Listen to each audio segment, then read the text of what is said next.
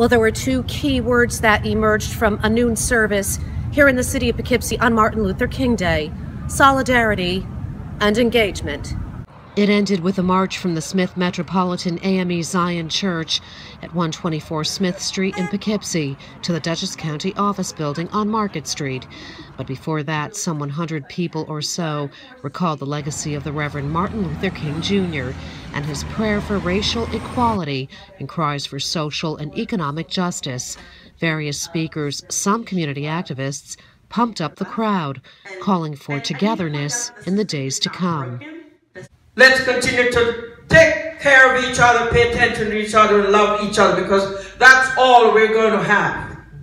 So let's keep hope alive. Let us remain hopeful, so that if things doesn't go right on Friday, at least we had a good time today.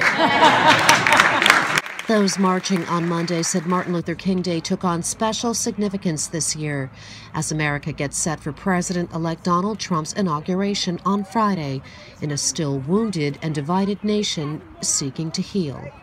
There's so much tension. We hear so many different things about even President-elect Trump. There's a lot of people who really have some great concerns.